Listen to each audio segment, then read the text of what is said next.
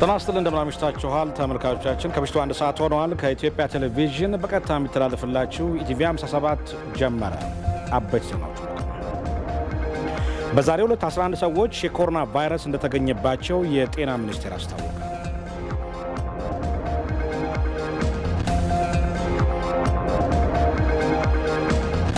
በኢትዮጵያ የኮሮና ቫይረስ የመመርመር አቅምን ከጤና ባለሙያዎች አቅም ጋር ማዳበር እንደሚገባ የጤና ሚኒስትሯ ዶክተር ሊያ ታደሰ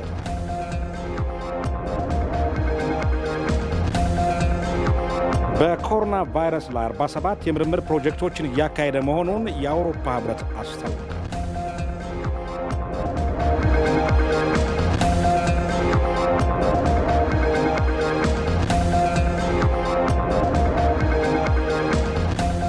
ኢቲቪ 57ን የመራለሁኝ በምልክት ቋንቋው ደግሞ እስከዳር ይኩን አምራ ካብራን ትቆያለች አብራችን ቆዩ።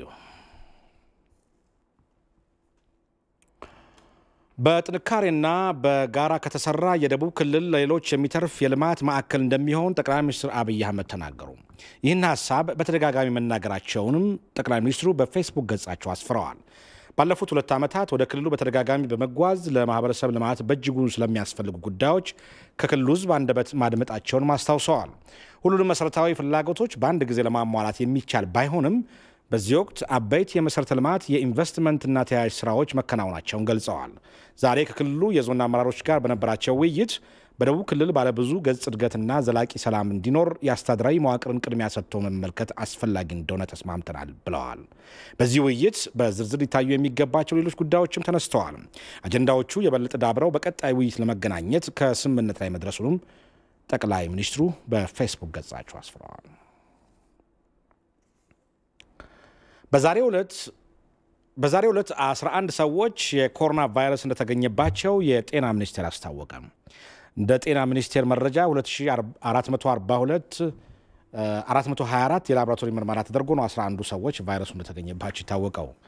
በአጠቃላይ በኢትዮጵያ ቫይረሱ በምርመራ የተገኘባቸው ሰዎች ቁጥር 261 ደርሰዋል። ቫይረሱ የተገኘባቸው ሁሉም ኢትዮጵያውያን ሲሆኑ ከ19 እስከ 47 በሚደርስ የእድሜ ክልል የሚገኙ ናቸው። 8ቱ ከአፋር ክልል ሰመራ እንዲሁም 3ቱ ከጅግጅጋ፣ 1 ሰው ከመቀለ እና አጣየ ከተማ ለይቶ ማቆያዎች የነበሩ ናቸው። 11ዱም የውጭ ሀገር የጉዞ ታሪክ ያላቸው መሆናቸውንም የሚኒስትሩ መረጃ አመላክቷል። እስካሁን የትላንትናውን ጨምሮ 106 ሰዎች ከበሽታው አገግመዋል። በኢትዮጵያ ካለፈው ሳምንት ጀምሮ በኮሮና ቫይረስ እየተያዙ ያሉ ሰዎች ቁጥር ከ1 ወደ 2 አሃዝ እያደገ መምጣቱን መረጃዎች ያሳያሉ። በጉዳዩ ላይ ማብራሪያ የሰጡን የጤና ሚኒስትሯ ዶክተር ሊያ ታደሰ በሀገሪቱ በቀጣይ በኮሮና ቫይረስ የመያዝ መጠን መጨመር ወይም መቀነስ የሚወሰነው መንግስት እየወሰዳቸው ያሉ ተግባራት የወጡ ህጎችና መመሪያዎችን በህብረተሰቡ ሲደገፉ እንደሆነ ገልጸዋል። እንደ አጠቃላይ እዚህ ወረርሽኙን ባህሪ ስናየው በየሀገሩም ያለው በየዓለም አቀፍ ዙሪያ ስናይ አንድ ጊዜ ያው ከጀመረ በኋላ የመጨመር አዝማሚያ ማሳየቱ የማይቀር ሆኖ ነገር ግን ምን ያህል ይጨምራል የሚለው ደግሞ እንግዲህ ከሚወሰዱት እርምጃዎች ጋር የሚያያዝና በማህበረሰቡም በጤናውም በተለያየ መንገድ የሚወሰዱት እርምጃዎች ምን ያህል ጠንካራ ናቸው የሚለው ነገር ያመላክታል። እንግዲህ ከነዚህም ጋር የተያያዘ ሊሆን ይችላል። እስካሁን ድረስ እንግዲህ በተወሰዱ ብዙ እርምጃዎችም ስላሉ መጠኑ መጨመር በጣም ከፍ ያላለውም በዛ መልክ ይሆናል። በአገር አቀፍ ደረጃ የኮሮና ምርመራ አቅምን ማስፋት ከመከላከሉና ከመቆጣጠሩ ስራ ዋነኛው እንደሆነ የገለጹት ዶክተር ሊያ ታደሰ የመመርመር አቅምን ከተጓዳኝ ጥያቄዎች ጋር ማዳበር ትኩረት ሊሰጠው ይገባል ሲሉም ጠቁመዋል። እንደ ሀገርም እንግዲህ መጀመሪያ አንድ ብለን የጀመርነው ላቦራቶሪ እየሰፋ ሄዶ በበርካታ ኦልሞስት ሁሉም በሚባል ደረጃ ክልሎች ላይ በአሁኑ ሰዓት ምርመራው እየተሰጠ ሁሉም መሳሪያዎች እንግዲህ በሙሉ አቅማቸው ከሰሩ በ24 ሰዓት ውስጥ እስከ 6000 ምርመራዎችን ማድረግ የሚችል አቅም አለን። ነገር ግን ያንን ደግሞ ሙሉ ለሙሉ በዛ ልክ ለመመርመር አብሮ ተጓዳኝ የሆኑ ስራዎችን ይፈልጋል። ያንንም ጎን ለጎን ያያረግን እንግዲህ በየቀኑ ያለው ምርመራ እንደሚታየው አሁን ወደ 2000ዎቹም መመርመር ጀምረናል። ዛሬም 2400 ውስጥ ያለ ምርመራ ነው የተደረገው። በቀጣይም እንግዲህ አንደኛ የነዚህ ምርመራ መሳሪያዎቹ ኪቶቹን በዓለም አቀፍ ደረጃ ያለ ጥረትም አለ። እነሱን ለማግኘት ከተለያዩ ሀገሮች ጋር በመስራት ነው እየመጣ ያለው። በግዥም በእገዛም በእርዳታም እነዚህ ኪቶች እየመጡ ነው።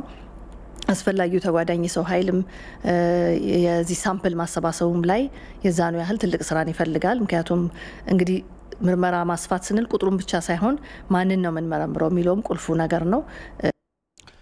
የዘንድሮውን የነርሶች ቀን የምናከብረው የኮሮና ቫይረስ ህመምተኞችን ለማከም ቅድመ ዝግጅት በማድረግ እንደሆነ የቅዱስ ጳውሎስ ሚሊኒየም ሜዲካል ኮሌጅ ነርሶች ተናገሩ። በየዓመቱ ግንቦት 4 የሚከበረው ዓለም አቀፉ የነርሶች ቀን ነርሶች ህይወትን ለማዳን ለሚያደርጉት ርብርብ ምስጋና በማቅረብ ተከብሯል። ቶማስ ኃይሉ የሰዎችን ህይወት ለማዳን በሚደረገው ትንቅንቅ ነርሶች ግንባር ቀደም አርበኞች ናቸው። ታዲያ በየዓመቱ ግንቦት 4 ነርሶች ስላበረከቱት አስተዋጽኦ ምስጋናን በመቸር ይከበራል። ዘንድሮም ነርሶች ለዓለም ጤና በሚል መሪ ሐሳብ ዕለቱ የሚታሰብ ሲሆን በቅዱስ ጳውሎስ ሪፈራል ሆስፒታል ላለፉት 20 ዓመታት በነርስነት ያገለገሉት ሲስተር ስመኝ ወልደ ገብርኤል ሙያው ሰዎችን ደራስ በማሰብ የሚሰጥ ድጋፍ እንደሆነ ገልጸዋል።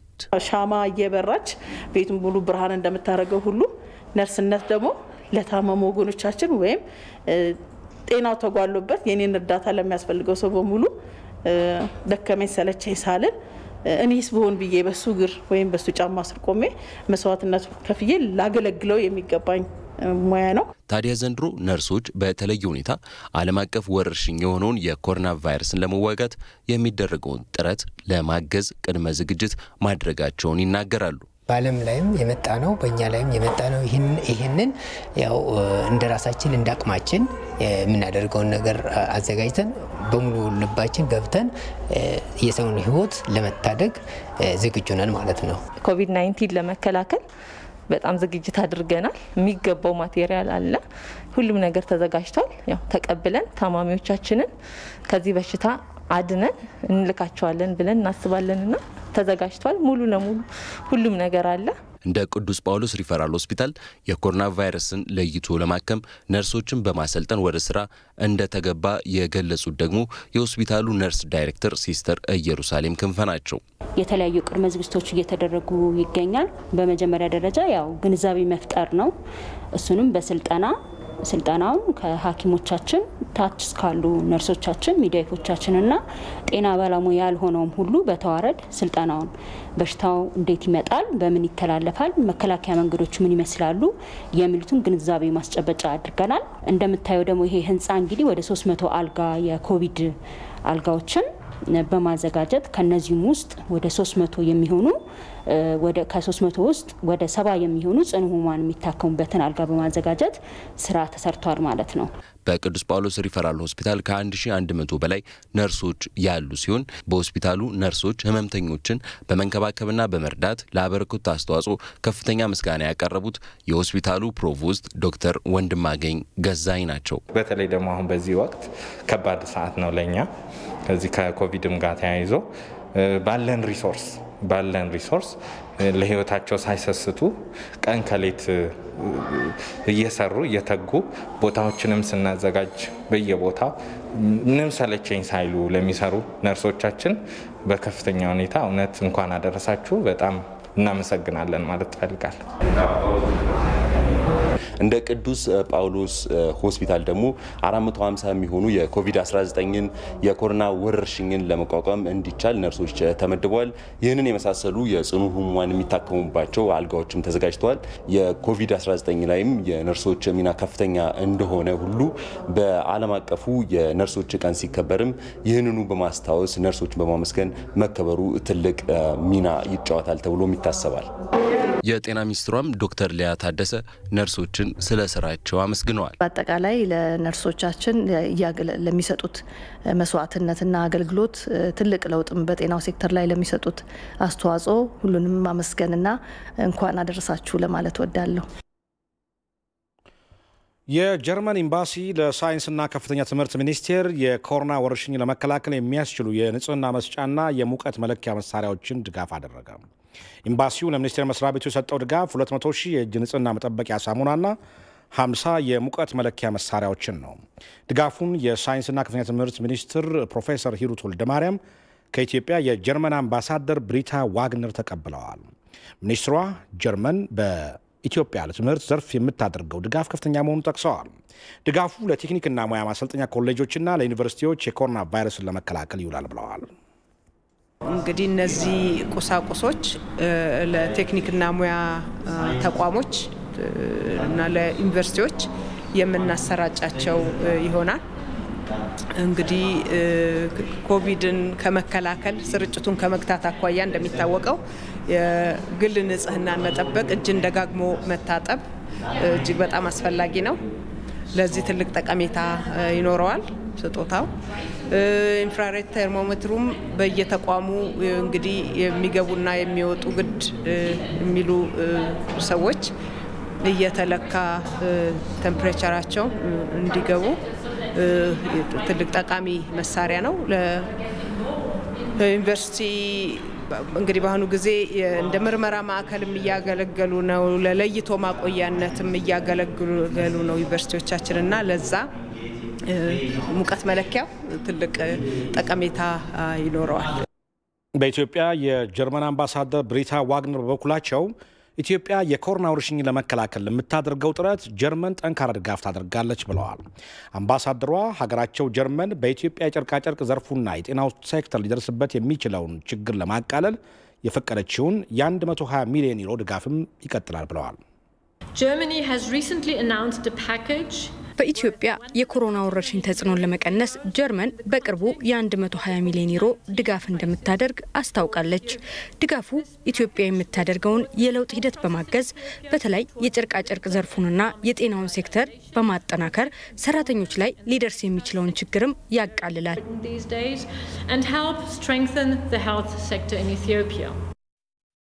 አምባሳደር ብሪታ ዋግነር ሀገራቸው ጀርመን በኢትዮጵያ ለቴክኒክና ሙያ ማሰልጠኛ ኮሌጆች መጠናከር የምታደርገውን ድጋፍ አጠናክራ እንደምትቀጥልም ተናግረዋል። የኮሮና ወረርሽኝን ተከትሎ ትምህርት ቤቶች መዘጋታቸውን ያነሱት አምባሳደር ዋግነር ተማሪዎች ቤታቸው ሆነው እንዲቀጥሉ ለማስቻል የትምህርት ዘርፉን ያለበትን ቴክኖሎጂ ችግር ለማቃለል ጀርመን ከኢትዮጵያ ጋር በጋራ ትሰራለች ማለታቸውን የዘገበው ባልደረባችን ንብረት የተሆነ ነው። በምዕራብ ጉጂ ዞን የሚገኙ የተለያዩ ሃይማኖት ተቋማት መሪዎች የኮሮና ቫይረስን ለመከላከል ምዕመኑ ራሱን ከቫይረሱ እንዲጠብቅ አሳሰቡ። አስተያየቶቹን የዞን ኮሙኒኬሽን ልኮልናል፣ እንደሚከተለው ይቀርባል። ሀገራችን እንግዲህ ገባ ከተባለ ጊዜ ጀምሮ ያለው ኢንፎርሜሽን ስንሰማ ጥሩ ነው ያለው ነገር የሰጎዳውም ሰው እስከዚህም ነው ሰዎችም እየዳኑ ነው። ያ ነው መሰለኝ ያዘናጋቸው ሳስበው ያዘናጋቸው ያ ነውና በገበያው በውጭ ያለው ነገር አሁን ትምርቱ ተምሯል ትምርቱ ተሰጥቷል መመሪያው ተሰጥቷል መደረግ ያለበት ነገር ተሰጥቷል። ነገር ግን አስገዳጅ ነገር ካልመጣ ነገ ችግር ይመጣል ብዬ ነው ማስበው። አስገዳጅ ነገር ለተወሰነ ጊዜ መጥቶ ህዝቡን ማስተማር መቻል አለባቸው። መንግስት ያወጣው ህዝቡን ከክፉ ነገር ለመታደግ ነው እንጂ ህዝቡን ለመጉዳት ህዝቡን ለማሰር ህዝቡን ለማሰቃየት ብሎ አይደለም። ህዝቡን ከክፉ ነገር ከአደጋ ከችግር ከበሽታ ለመታደግ ሲል ያወጣው አዋጅ ነውና ይሄን የማስፈጸም የሁሉም የእምነት ተቋማቶችም ያው ህዝባቸውን የማስተማር ግዴታ አለባቸው። ከዛ በመቀጠልም ያው ህብረተሰቡም በየትኛው ሚዲያ የሚከታተል ሁሉ ከእምነት ተቋማትም የሚሰማውን ጠቅላላ እነዚህ ኢንፎርሜሽኖችን በስራ ማዋል የግድ ያስፈልጋል። የትኛውም ሰው ሊጠነቀቅ ይገባል። የአባቶችን ምክር ሊሰሙ ይገባል። የመንግስትን ምክርና ትምህርት ሊሰማ ይገባል። ጤና ባለሙያዎች የሚሉትን ሊሰማ ይገባል፣ ሊጠነቀቅ ይገባል። ይሄ መንግስትም ያወጣው አባቶች አማነቶችም ይሄንን ያስተላልፉት አገርን ለማዳን ነው። አገር ስትኖር ነው እኛ የምንኖረው። እኛ የምናመልከው ጤና ሲኖረን ነው፣ ሰላም ሲኖረን ነው። ለማምለክ ጊዜ አለን፣ እናመልካለን፣ ያልፋል። ስለዚህ የአባቶችን ምክር፣ የመንግስትን ምክር፣ የጤና ባለሙያዎችን ምክር ህዝቡ ሊሰማ ይገባል። የኮሮና ቫይረስ ስርጭት በዜጎች ላይ ከፋ ጉዳት እንዳያደርስ ለመከላከል የተለያዩ አካላት የድርሻቸውን እንዲወጡ ጠየቀ። የመቀሌ ከተማ አስተዳደር ከተለያዩ መንግስታዊና መንግስታዊ ያልሆኑ የልማት ተቋማት ከባለሀብቶችና ከለጋሽ ድርጅቶች ጋር በመተባበር ቫይረሱን ለመከላከል የሚያስችል ድጋፍ አድርገዋል። ድጋፉ የተደረገላቸው ከ115 በላይ የጎዳና ተዳዳሪዎች፣ በከተማው በዝቅተኛ ኑሮ ለሚተዳደሩ የህብረተሰብ ክፍሎችና ለ14 ቀናት በማቆያ ለሚቆዩ አቅም ላይ ያላቸው ሰዎች ነው። አስተዳደሩ የቫይረስ ስርጭት በከተማው እንዳይዛመት የተለያዩ የግንዛቤ ማስጨበጫ ስራዎችን ከማከናወን ባለፈ በተፈጥሮ አደረጃጀቶች ከፍተኛ ቁጥጥር እያደረገ መሆኑ ተገልጿል። የመቀሌ ከተማ አስተዳደር የህዝብ ግንኙነት ጽህፈት ቤት ኃላፊና የከተማው ኮማንድ ፖስት አባል አቶ ዘመንፈስ ቅዱስ ፍስሐ ከኢትዮጵያ ቴሌቪዥን ጋር በነበራቸው ቆይታ የኮሮና ቫይረስ ስርጭት በአገር አቀፍ ደረጃ መከሰቱ በይፋ ከታወቀበት ጊዜ ጀምሮ ግብረ ኃይሉ የተለያዩ ተግባራት ማከናወኑ ገልጸዋል። በከተማችን የሚገኘው ይሁን በውጭ ያለው በመሃል ሀገርም ያለው ይሄኛውን በሽታ ለመከላከልና በህብረተሰቡ ላይ ጉዳት ሳያደርስ የሚቋቋምበት በተለይ እንደሚታወቀው ንጽህናም አንድ ጉዳይ ሆኖ የሥራ ሁኔታውን የተገታበት ሁኔታ ስላለ ኑሮውን በማይጎዳበት መልክ እገዛ እያደረገ ነው። እንደ መንግስትም አጠቃላይ ስራውን ወደ ኮሮና የመከላከል በማዘንበል በተለያዩ አደረጃጀቶችን እየሰራን ነው የቆየነው። የበሽታውን ስርጭት ከቁጥር አንጻር በማየት በተለይም በወጣቱ ዘንድ ከፍተኛ የመዘናጋት ሁኔታ እየታየ ነው ያሉት አቶ ዘመንፈስ ቅዱስ ለጉዳዩ ትኩረት ሰጥቶ ጥንቃቄ ካልተደረገ ወዳልተፈለገ ችግር ያስገባናል ብለዋል። ላላ ያለው ሁኔታ ወደ ነበረበት ካልተመለሰና ህብረተሰቡ ራሱን ካልጠበቀ ለከፋ አደጋ ማጋለጥ ሁኔታው ሊያመጣ ይችላል። ስለዚህ ማንም ሰው ለራሱ ብቻ አይደለም እኔ ለቤተሰቤም ለአጠገቤ ላለ ማህበረሰብ ክፍልም በሽታው ካለ ማስተላለፍበትና በዛ ደረጃም በየበሽታው ስርጭት ወደ ሆነ ቦታ ወደ ሆነ አቅጣጫ ሊመራን ስለሚችል ይሄኛውን አጠናክረን እንድንሰራበት እየተንቀሳቀስን ነው ያለነው። እንደ ክፍተትም እየታየ ነው። በተለያዩ አማራጮች አሁንም ሚዲያም በተደጋጋሚ ያነሳው ነው ያለው። ስለዚህ በቀጥታ የተለያዩ ህብረተሰብ ክፍል አደረጃጀቶች አሉ። በዛ ደረጃ ወደ ህዝቡ ተደራሽ እንዲሆን እንጥራለን። እንደ ሪፖርተራችን ገብረ እግዚአብሔር ያሉ ዘገባ የበሽታውን ስርጭት መከላከል የሚቻለው በመደጋገፍና በመተጋገዝ በመሆኑ ይህንኑ ባህል ህብረተሰቡ አጠናክሮ ይገባል ብለዋል አቶ ዘመንፈስ ቅዱስ። ከጊዜ ወደ ጊዜ ስርጭቱ እየጨመረ የመጣውን የኮሮና ቫይረስ በመከላከል ረገድ ህብረተሰቡ የሰጠውን ትኩረት ዝቅተኛ መሆኑን የኢትዮጵያ ቴሌቪዥን ያነጋገራቸው የድሬዳዋ ከተማ ነዋሪዎች ተናገሩ። የድሬዳዋ ከተማ ከተለያዩ ሀገራት የሚመጡ መንገደኞችን የምታስተናግድ እንደመሆኑ ለቫይረሱ ያላት ተጋላጭነት ከፍተኛ በመሆኑ ህብረተሰቡ ቫይረሱን ለመከላከል ላይ ሊዘናጋ እንደማይገባ ገልጸዋል። ሪፖርተራችን ፋሲካ አያሌው አስተያየቶቹን አሰባስባለች። ስጋቱ በጣም ከፍተኛ ነው። አንደኛ ከጅቡቲ በባቡርም ይመጣል፣ በመኪናም ይመጣል። እንደገና ወደ ድሬዳዋ ቀረብ ሲል ደግሞ ከዛ ወርዶ በእግሩ ተደብቆ የሚገባል። በዚህ በሶማሌላንድ በኩልም የሚመጡ አሉ። ከሁሉም የበለጠ የዚህ ድሬዳዋ በጣም አስጊ ነው፣ በጣም አስፈሪ ነው እና በጣም እያስጨነቀን ነው ያለው። ራሱ በጣም የሚያሰጋ ነገር ነው። ይሄን ደግሞ ሁሉም ያውቀዋል፣ ግን እንደሚሰጠው መመሪያ ሰው ብዙም ጥንቃቄ አያደርግም። ለምሳሌ በጠዋትና በማታ አካባቢ ሰው እየተገፋፋ ነው የሚሄደው፣ ራሱ ትኩረት አይሰጥም። ይሄ ማስክም ደግሞ ብዙ ጊዜ አያደርግም።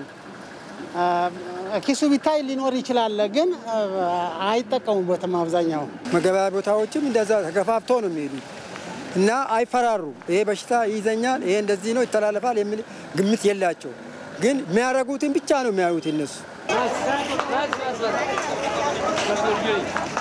እዚህ አንዳንድ አሉ በቃ እያለዘቡ ያሉ ሰዎች፣ እነዚህን ደግሞ አብዛኛውን ጊዜ ደግሞ የመንግስት ሰራተኞች ናቸው ይሄን ነገር የማይገነዘቡ። ለምን ያረፉት ለስራ ለዚህ ለበሽታው ችግር እንዳይፈጠር ነው። እነሱ ግን በሌላ አይነት መልኩ ነው ያዩት ያሉት። እነሱ ላይ ቢሰራ ነው እኔ የምለው። ህዝቡ መኖሩን እንጂ መሞቱን ረስቶታል። መምሸት መንጋቱን ሳንቲም ማግኘቱን ነው። ከአቅሙ አንጻር ሲታይ ህዝቡ ያሳዝናል። ምንም ገቢ ምንጭ የለውም። መንግስት የራሱን እርምጃ ወስዶ ለህዝቡ የሆነ ተገቢ ነገር አድርጎ በተለይ ይችን ወቅት ረመዳን ነው፣ ትልቅ በዓል ነው። ህዝቡ ማግኘቱና መልበሱን ነው የሚያይ። በሽታው ደግሞ በተለያየ አካባቢ ስለሚገባ መንግስት ደግሞ ከዚህ ላይ ከህዝቡ ገቢውን መቀነስ አለበት።